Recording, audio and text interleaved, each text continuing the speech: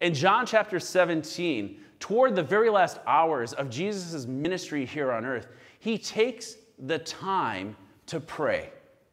He takes the time to intercede. It becomes the most important thing that he can do. In fact, one of his last acts prior to his arrest, trial, and crucifixion is his prayer of intercession for his disciples, both then and his disciples today. Jesus knows that while he cannot be with them physically during what will be one of the most turbulent times of their lives. Think about it. These young men who have journeyed with Jesus for 3 years, their whole world is about to be turned upside down.